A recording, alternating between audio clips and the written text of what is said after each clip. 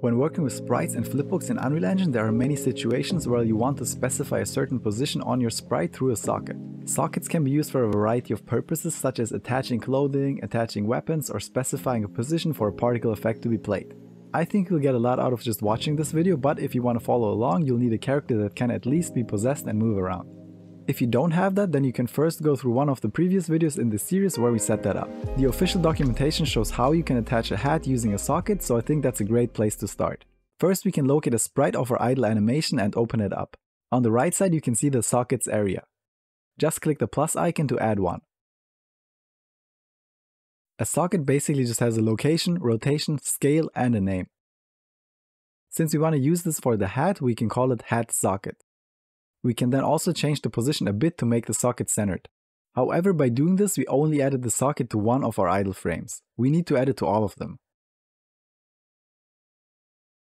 Simply select the first sprite, hold Shift, and click the last one.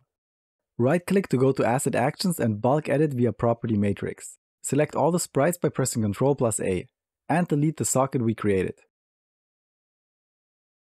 While everything is selected, press the plus icon to create a new socket. Set the name to Hat Socket. The location was at about -1.2 on the x-axis and 2 on the z-axis. However, this menu can be a bit buggy sometimes, as you can see.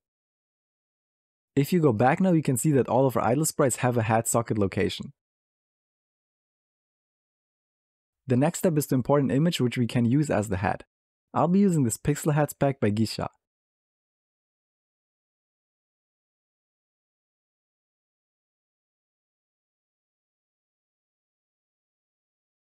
In the character blueprint, we can then select the sprite and add another sprite on top of it.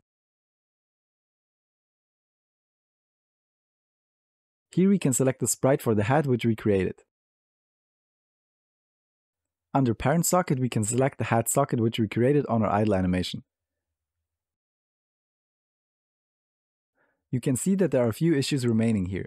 The hat is a bit too small, so we can change the scale to 2. For a real project, you'd probably want to instead adjust the pixel per units though. But since the pixel sizes for the hat and character don't match in this case anyway, we don't need to worry about that.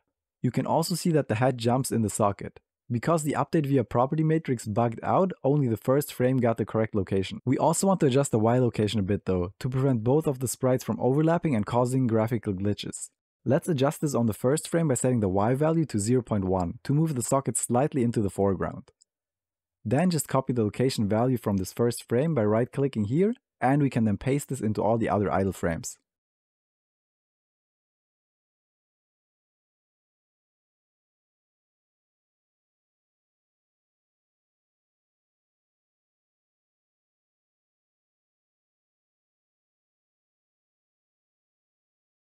You can see that the hat now has a stable socket location which we can use as the base. We now want to adjust this on a frame-by-frame basis to adjust the head bobbing of the character. On frame 3, 4, and 5, we want to move the head downward slightly to match the head movement of the character. To make things more natural, we can also move on the x-axis slightly, and also add a little bit of rotation on the y-axis. Now the head movement looks a lot more natural.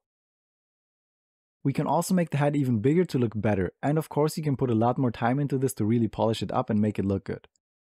You'd then also have to repeat the steps for the run animation or any other animation in which you want the hat to be properly displayed.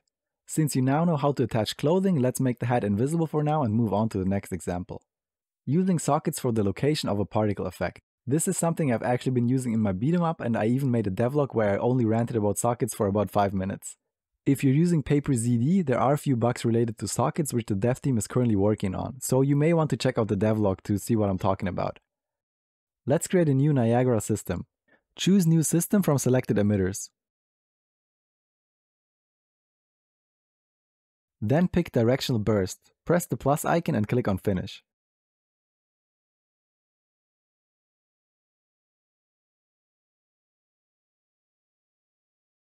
In the character blueprint, select the sprite and then press plus. Add a Niagara particle system here, and select the PA_burst template which we created. This will now fire off instantly, however we want to set auto activate to off to prevent this.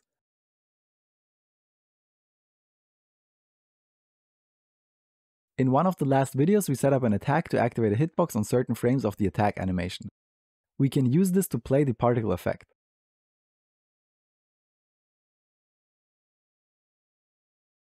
Add a sequence node after the branch so we can activate the hitbox check first, and then set the Niagara particle effect to active after that. Also make sure to tick reset.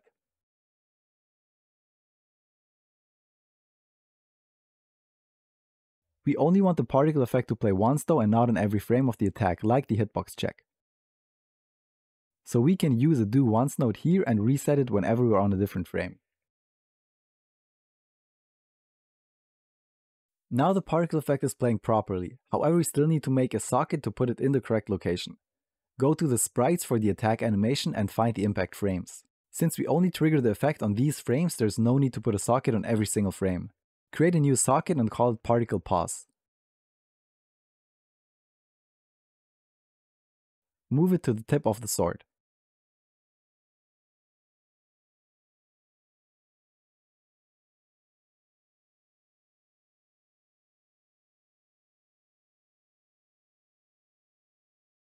Now do the same thing for the other impact frame.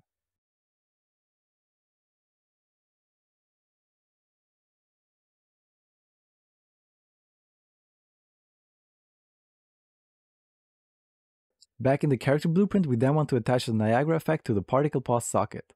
But it's only showing the hat socket here.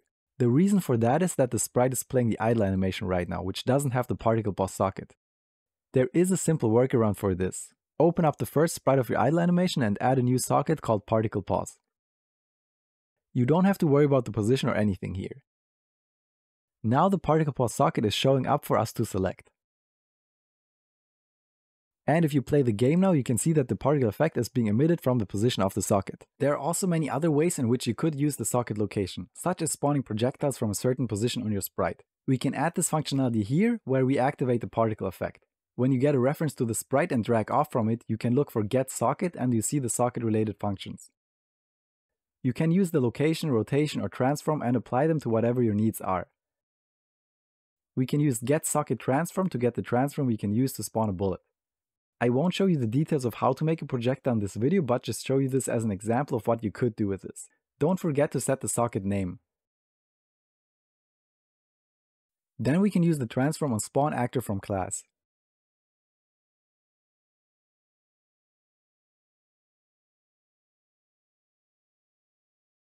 To avoid collision issues, we can just select always spawn, ignore collision.